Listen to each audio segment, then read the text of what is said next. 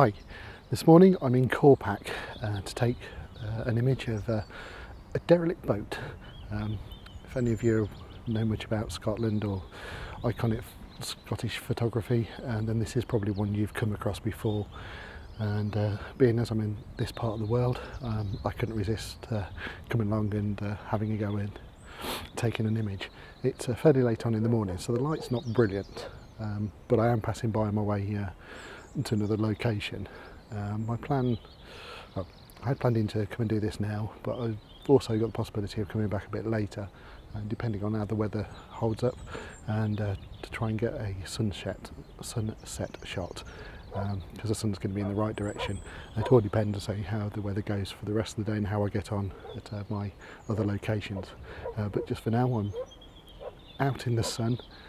It's quite nice and warm. There's hardly any breeze, and it's really nice and peaceful out here, except for possibly that dog you can hear barking in the background, or maybe not. But I'm going to get on, get a few images, and then I'm moving on to my next location.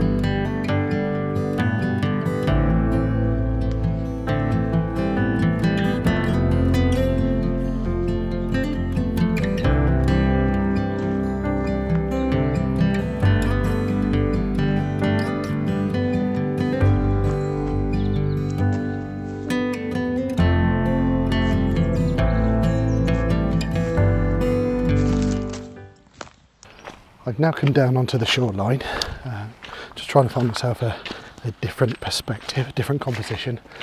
I'm probably going to get a bit closer to the boat so that we can cut out some of the buildings that were behind it in my last composition.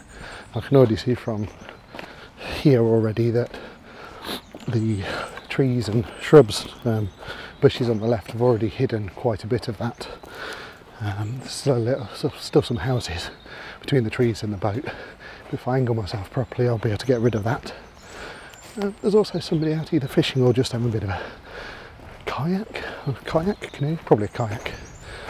Let's see if we can get them in the shot, probably not. But that's how I'm going to get a little bit closer. We're going to get too close because it looks like there's a river outlet just coming out into the loch just in front of me, so if I want to get past that, I'm going to have to go back up onto the pathway, and I'm assuming there's a bridge to go across.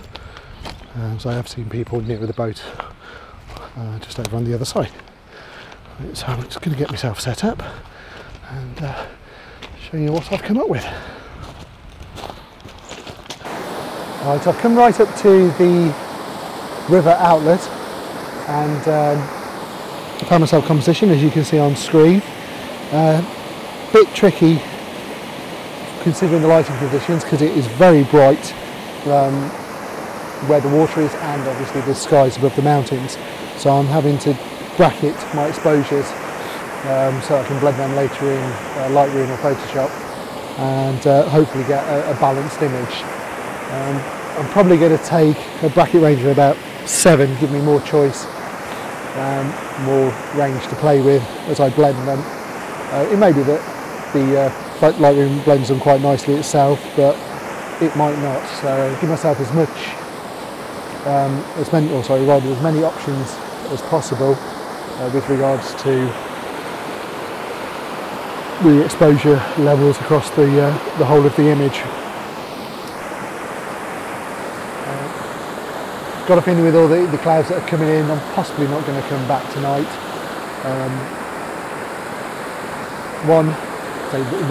The weather's not looking too good at the moment, and everything seems to be getting worse. I wouldn't be surprised if it rained fairly soon, despite all the sunshine. But also, once I move on, it's a bit of a trek back. But you never know, things might change. I may change my mind.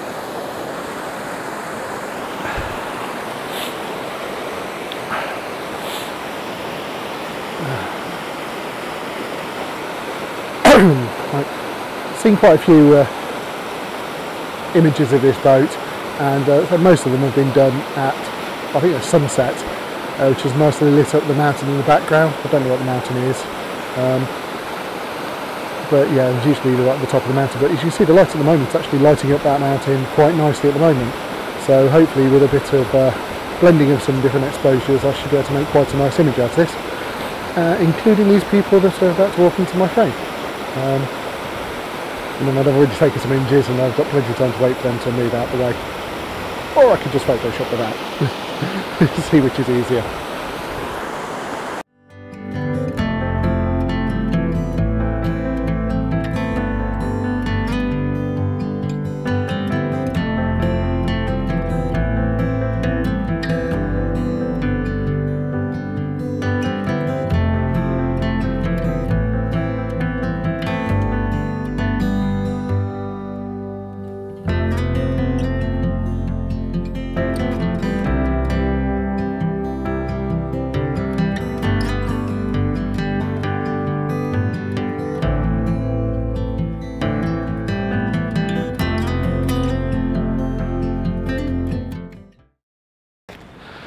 Okay, I'm all done at Corpach. Nice little party shot of the boat there for you. Found quite a few nice compositions there, and hopefully they should make some nice images. Just got to get them back onto the PC and blend some of those exposures. I say it's quite difficult with the sun being out and really lighting up the clouds and some of the water, but hopefully I should be able to do the image justice at some point, and hopefully you'll be seeing them images any second now, or in a few seconds I should say. Right, I'm now going to go and get a bit of lunch, as it is lunchtime and I am very hungry. I've been on the go since about 5:30 this morning, and I've still got some locations to go to. I'm heading to Glencoe now, as I drove through there this morning on my way to Glenfinnan Viaduct, of which you will have seen no vlogging. It was just absolutely packed full of people. It's ridiculous. There's probably over 100 people there to see the train goodbye, to see the Jacobite steam train goodbye. If you ever decide to come and have a look, make sure you check the times for the trains coming from Fort William. So they're the ones that are going to give you the best images, and it's normally about 40 minutes after the train has left or due to leave the station that it hits Glenfinnan. So yeah, make sure you give yourself plenty of time to get there. I would also recommend that you also get there about an hour before if you want to get a really nice spot, because it fills up very, very quickly. What am I doing with this camera? So I got there about an hour before the train went by, managed to get myself possibly one of the best spots going, I think, or it's at least managed to replicate an image or the composition of an image that I've previously seen. Sorry, I'm just making sure I'm not walking too far before I can get back up, but no, I'm heading in the right direction. Yeah, get there early, give yourself plenty of time to get yourself set up, get your composition set up, and then stake out your pot. The top tips: make sure you nip to the loo before you go, and if it's cold, make sure you take a drink with you. It's not too long of a trek to get there, but you will be there a while. Alright,